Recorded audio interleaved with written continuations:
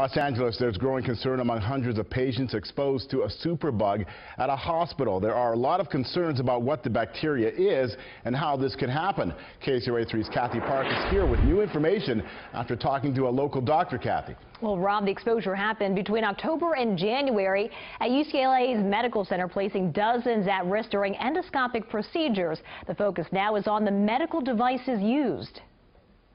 Coined the superbug, a recent outbreak at Ronald Reagan UCLA Medical Center resulted in 7 infections, and of those possibly even 2 deaths, raising questions and concerns about how this could happen in a hospital. The bacteria has developed a way to fight the antibiotics that are designed to kill it. So that's why it's called a superbug. Dr. Thomas Hopkins specializes in internal medicine. He says this isn't a new problem, but one that should be taken seriously as we become more immune to antibiotics. Usually it has an opportunity to kill 40–50% of the people that it infects. UCLA reports a source has contaminated medical instruments used for diagnosing and treating pancreatic and bile duct problems. The hospital says they sterilize the equipment before use.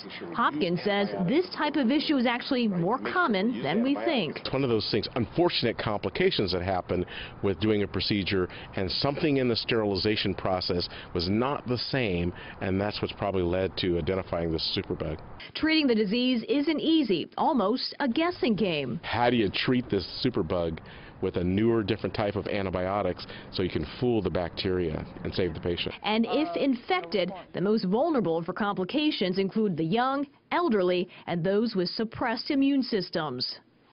And Dr. Hopkins says it's likely we'll see more superbug outbreaks in the future because it's a problem that we have created. He adds we can help the spread by using antibiotics appropriately and for the right conditions.